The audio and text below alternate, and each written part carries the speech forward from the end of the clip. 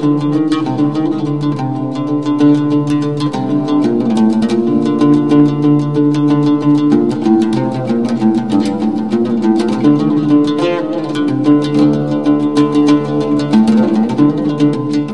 the most common question I receive through the Ancient Hebrew Research Center is, how do you pronounce the Hebrew name YHWH or YHWH? There are many theories out there, including Jehovah, Yahweh, Yahuwah, Yahuwah, Yehova, and there are many others. The greatest problem is, and I mean no disrespect to anyone, that those who are coming up with these pronunciations do not know Hebrew. Hebrew, like all other languages, follow rules of pronunciation and rules of grammar. In order to go into the details about how the YHWH should be pronounced, we will need to get into some of these rules. The syllables of a word or name are broken up in specific ways, just as our English does. There are two kinds of syllables: open and closed. An open syllable is a consonant and vowel, and a closed syllable is a consonant, vowel, consonant. The word he is an open syllable, but her is a closed syllable. For a two-syllable word, English will usually place a closed syllable at the beginning of a word whenever possible, and an open syllable at the end of a word. So when we say this Hebrew word in English, we usually say Torah. But in Hebrew, the closed syllable comes at the end, so in Hebrew this is pronounced Torah. A Hebrew word with 3 letters, and keep in mind that most vowels are not written in Hebrew but are simply implied, will usually be broken up as consonant vowel and consonant vowel consonant, where the V will oftentimes represent an implied vowel. An example of this is this Hebrew word, which is pronounced halach, meaning walk. A Hebrew word with 4 letters will usually be broken up in 2 ways. The first is consonant vowel consonant and consonant vowel consonant. An example of this is this word, which is midbar, meaning desert. The second way is consonant vowel, consonant vowel, consonant vowel consonant. An example of this would be this word, which is bederech, bederech, meaning in the road. The Hebrew letters Yud and Wa, or Vav, if you follow the modern pronunciation of this letter, may act as a vowel or a consonant, much like our letter Y, which could be a consonant like in the word yellow, or a vowel like in the word fly. Depending on where the Yud or the Wa is located in relation to the syllables will determine if it is going to be used as a vowel or a consonant. If the Yud or Wa is at the beginning of a syllable, it will take the consonant sound, but if it's in the middle or end of a syllable, it will be a vowel. Here are some examples. Mot is the word for death. Notice that the Wa is in the middle of the consonant, so it's a vowel. Torah, meaning teachings, or sometimes translated as law, has the Wa at the end of a syllable, so it is a vowel. Mitzvot, meaning commandment, here the Wa is at the beginning of a syllable, so it is a consonant. Din is the word for judge. The Yod is in the middle of the syllable, so it is a vowel. Yawan, this is the Hebrew word for the land of Greece. Both the Yud and Wa are consonants because they are both at the beginning of a syllable. Yado, this means his hand. The Yod is a consonant because it is at the beginning of a syllable, and the Wa is a vowel because it is at the end of a syllable. At this point, it will be helpful to address a very common misconception when it comes to the name YHWH in relation to the name Yehuda, which is Judah. Many have noticed that the Hebrew letters in the YHWH are identical to the name Yehuda, with the exception of the letter Dalet, the D. Notice how the name Yehuda follows the rules of pronunciation. The wa is at the end of a syllable, so it is a vowel, and the word ends with a closed syllable. But when you remove the D, everything changes. Now we have 3 open syllables and no closed syllables. To correct this, the wa must be shifted from being at the end of the middle syllable to being at the beginning of the last syllable. And since the wa is now at the beginning of a syllable, it must take the consonantal sound wa. Now we have a consonant without a vowel in the middle, so the H must shift to the end of the first syllable.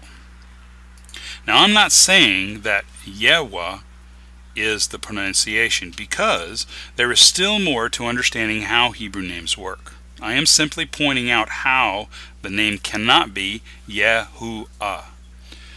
All Hebrew names are Hebrew words. For instance, the name Adam is also a Hebrew word meaning man. The name Noah means comfort, and the name Chava, or Eve, means living. These examples are Hebrew names that are also Hebrew nouns, but some names may be a verb. The name Yaakov is Yaakov.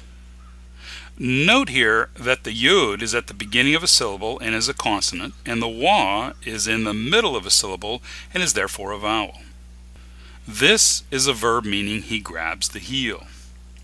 Some names can be a multiple of verbs and or nouns. The name Yishmael, or Ishmael, is the verb yishma.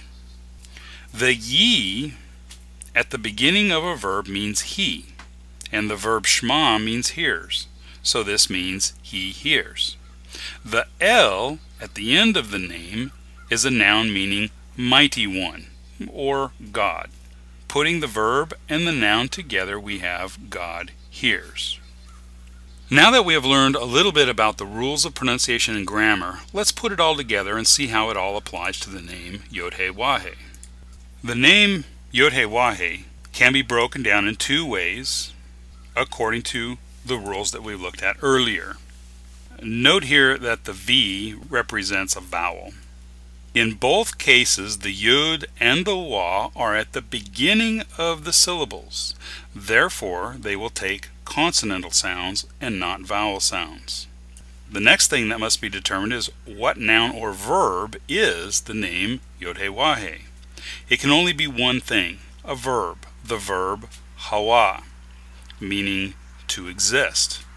When a verb has a yod prefix to it, the yod means he, so YHWH means he exists. Now we need to determine the vowels that go in the word. While the verb YHWH is never used as a verb in the biblical text, there is a very closely related verb, and that is the verb YHWH, which also means he exists. This verb is used many times, but you can see it in Genesis 1:29, and here it is pronounced Yihye. If we take those vowels and place them in the YHWH, we have Yihwe. While the positions of the vowels are pretty much defined by the rules of pronunciation, there are exceptions to which vowels are used. Therefore, it is entirely possible that the name YHWH may have different vowels. And some possible pronunciations are Yehwa, Yahweh, Yihwe, Yehawa, Yehewe, Yehovah, and the possibilities are almost endless. Now this is all just an educated guess based on all the facts and the traditions of the Hebrew language that has been passed down through the centuries. It is entirely possible that in ancient times they had a very different set of rules for pronunciation, but we will never know if that is true. And if it is true, there is no way to know what those rules were. That is, unless, as I often like to say, we find Moses' tape recorder. There is another aspect of the name that should be addressed, as I believe it is crucial in understanding the name. In Exodus 9:16, Yahweh, or Yahweh, or whatever name you choose to use, tells Yisrael that my name may be declared throughout all the earth. And many have taken this to mean that we are to teach others how to correctly pronounce the name YHWH. The Hebrew word for name is Shem, and is the root of the word neshama, which means breath. In the ancient Hebrew culture, your breath is more than just the exchange of air in the lungs. It is your character. It is what makes you, you. And as I mentioned previously, all Hebrew names are Hebrew words, and these words reflected the character of that individual. From all of this, we can easily conclude that the Hebrew word Shem means more than just name, it means character. Now, let's take another look at Exodus 9:16 and literally translate it from the Hebrew with the Hebraic philosophy behind it. That my character may be recounted throughout all the earth. This has nothing to do with how the name is pronounced, but more importantly about teaching others about the character of YHWH. In Numbers 6, verse 24 to 26, we have the Aaronic blessing, which I translate as follows from the Hebrew.